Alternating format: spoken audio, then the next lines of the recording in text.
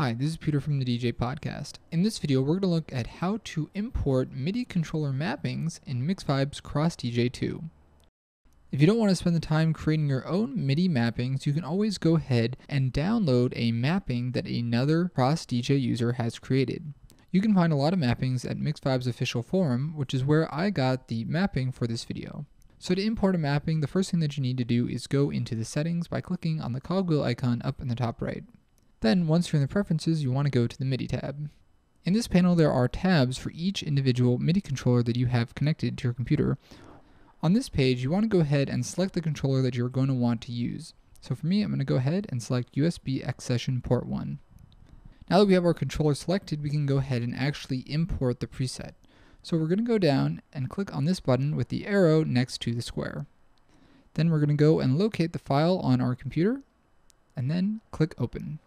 Under the controller column, we need to go down to the bottom and select the newly imported preset that we have. In this case, it's for the X Session Pro.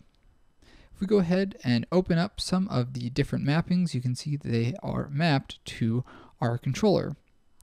So now we can go out of the preferences and let's take a look and see if our MIDI mapping is set up correctly.